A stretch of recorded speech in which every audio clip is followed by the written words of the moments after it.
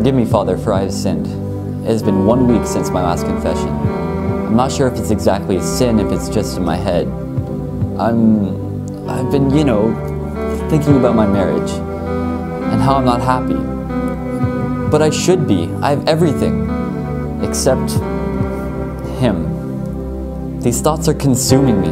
I don't know who he is, but I know he's wrong, and I know I want him. And I want to be with him intimately, more than my wife. I've been thinking about him for as long as I can remember, since I was a kid. Sometimes I think of him when I'm with my wife. He's always in the back of my mind. Thank you, Father. Amen.